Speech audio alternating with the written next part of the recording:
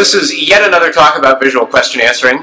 And what we're specifically going to be looking at is a model for answering questions by building neural networks on the fly based on the syntactic structure of the question. So just once again, here's the task.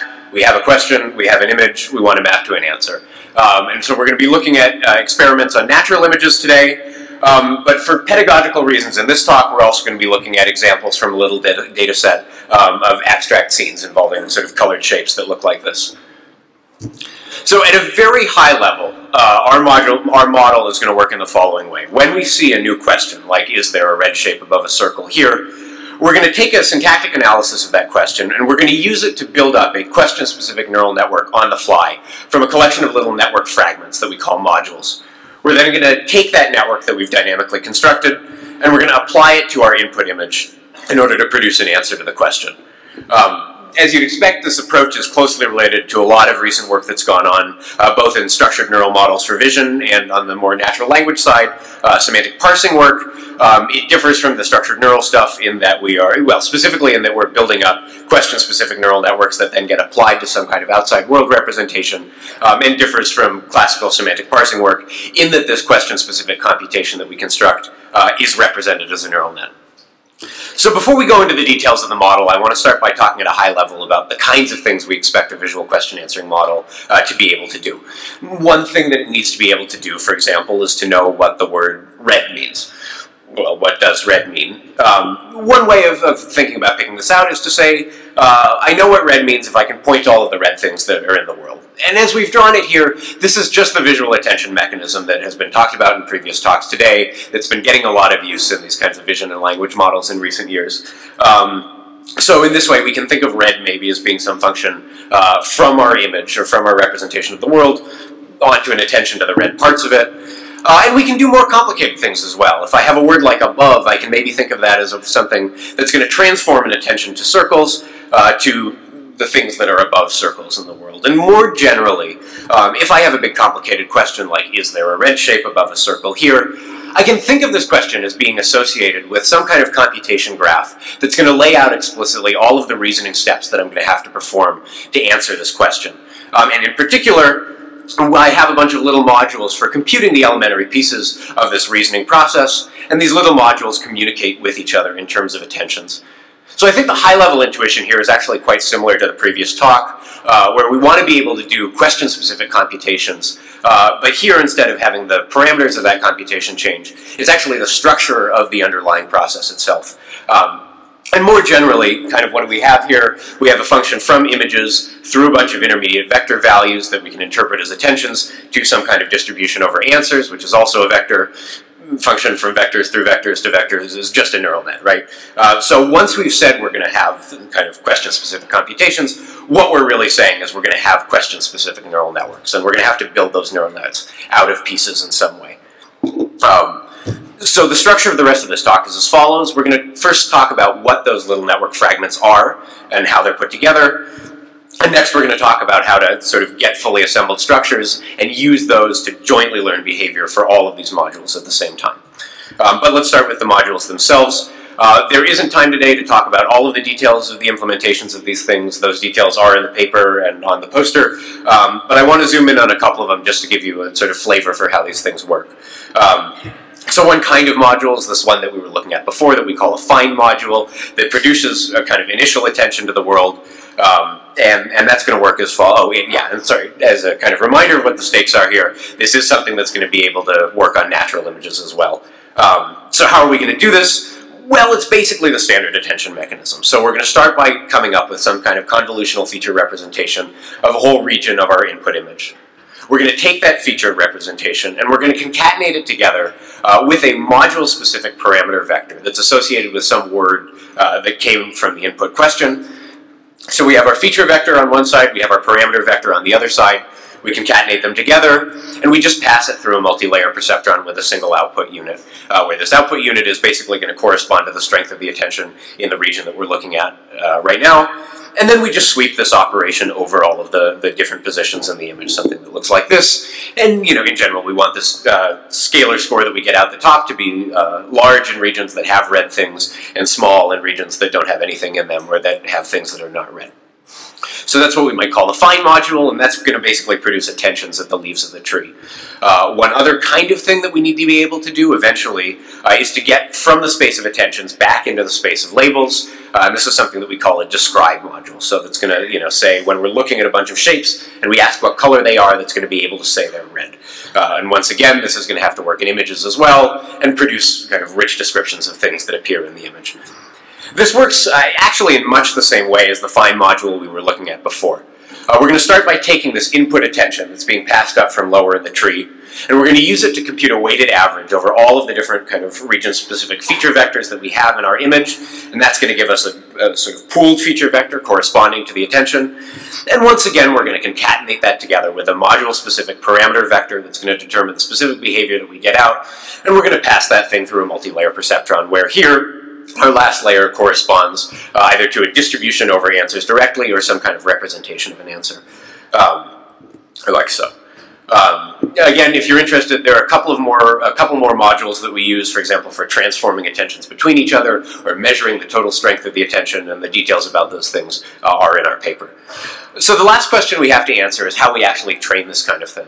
And before we can start to answer that question, we have to talk about where these network structures that we're building up on the fly come from. And the good news is that the second of those things, where these network structures come from, is actually something that we have really good off-the-shelf tools for from the natural language processing community. So there are things out there that you can download that will take a dependency parse, a representation of the syntax of the sentence, and give you something that basically looks like the network structure that you would want to write down if you were to stare at these things by hand. So we're basically going to assume that this is a solved problem. We actually have some follow-up work where we're learning that structure chooser jointly with the rest of this process. But for now, let's just assume these structures are fixed and given to us by some kind of natural language parser. And what we're left with is a learning problem that looks like this. We have our question, we have our image, we have our question-specific neural network structure built up from a bunch of modules, and then we have the answer. And what's nice is that we can kind of think about this as a bunch of isolated supervised learning problems, where for each example in my training set, I have a single neural network, I have a single input and a single output, and all I want to do is for that neural network to maximize the probability that it produces the right output given the input image. And the only thing that's going to impose any structure on this training objective is the fact that we might have multiple instances of the same module occurring in multiple different network structures, and in this case their parameters are going to be tied together. So it looks relatively simple as we've drawn it on this slide. What you actually see at training time is something that looks more like this. You have a pretty complicated structured parameter tying scheme where the structure of that parameter tying is given to you by the form of the natural language questions themselves. What's nice, and so this is something that you have to set up by looking at the parses, but once you've done this, once you've persuaded the deep learning framework of your choice to set up this kind of parameter tying scheme, the actual learning problem is super easy, right? We're just telling each network to kind of locally maximize the probability that it gets the right answer out at the end, and you just press go on your optimizer and run till convergence. One thing that I think is really important to notice about this training setup that we have here is that the specialization of modules to individual behaviors comes about in a weakly supervised way. There was no point in this entire process at which we actually sort of specified that the square module has to find squares, or that the right of module has to do this moving right transformation. And in fact, if you didn't have this parameter tying in place, that specialization wouldn't occur, and kind of the right behavior would be smeared all across the network. We're going to see in a minute that you do actually get the kind of specification that it corresponds intuitively to the natural language labels we've assigned those things. But the specialization comes about entirely because of the structure of this parameter tying scheme, because it's given to us by the language itself. So that's it for the model presentation. And the last thing that we're going to do here is just look at a couple of experiments. Like I said before, we're going to be looking at experiments on both natural images and also on these more kind of abstract scenes involving colored shapes. For natural images, we're using the VQA, the Visual Question Answering dataset that was recently released. This consists of about 200,000 images, each of which is paired with a bunch of questions and a bunch of answers. And this is the dataset that we've been seeing in the previous couple of VQA talks as well. So our paper is in kind of the second generation of evaluations that were run on this data set. Here we have some of the other papers that came out around the same time as ours, including the 2 previous talks, as well as a surprisingly effective bag of words model that was published at the same time. And the takeaway here is just that if you do the kind of structured approach that we've been talking about today, you're able to get about a half-point boost over the previous state-of-the-art here. It's worth pointing out that people have done a lot more work on this task since all of these results were published. There was a recent paper from another group at Berkeley that is several points better than this, but a lot of those improvements are in the kind of low-level visual features and the implementation of the attention mechanism itself, and essentially orthogonal to everything that we're doing today. So we expect that a lot of those gains will stack. We can gain some insight into what's going on with the model by looking at the predictions that it's making. So here we have an example from the data set. We have the question, what color is she wearing? And a woman in a white bathrobe. And you can see that the network layout that we've predicted for this question is quite simple. We have a where module with a color module above it, and we can see that the model has correctly predicted that the answer is white.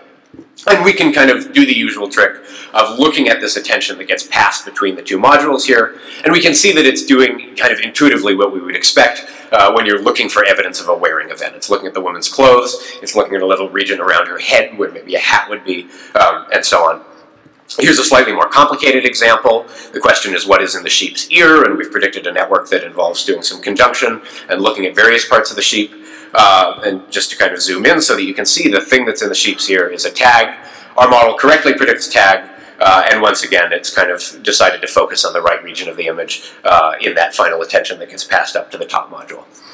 So that's it for the VQA data set. But one thing that we noticed when we were doing our experiments is that it's actually possible to do quite well on this data set without really doing any kind of complicated reasoning or putting any compositional structure in the question answering process. And so we wanted to also build a data set that puts these kinds of reasoning and compositional phenomena at the forefront. So we created a little data set of abstract scenes that look like this, that just involve grids of colored shapes.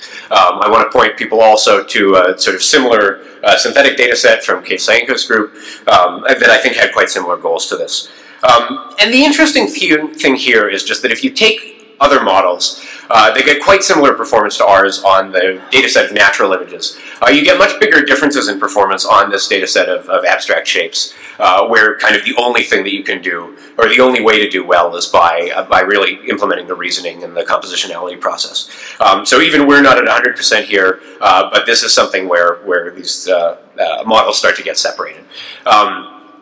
It is our contention that being able to do these kinds of reasoning processes is really important for VQA, and sorry, I'm being told to wrap up. And so we encourage everyone who runs on this task to use our shapes data set as well and make sure that you can really do this. Yeah, we have more examples. Come to our poster. But to sum up, we've described an approach that we call a neuromodule network that's based on building up network strictures specific to the question that we're trying to answer. Thank you.